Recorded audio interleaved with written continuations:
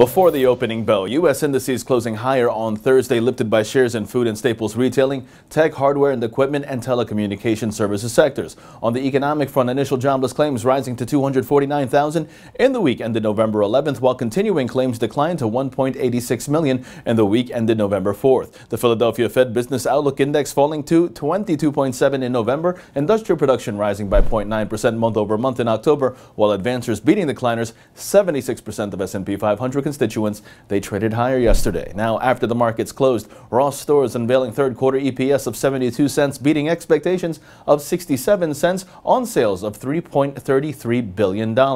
Moving on, we have Gap reporting third quarter adjusted EPS of 58 cents versus 51 cents last year on net sales of $3.84 billion.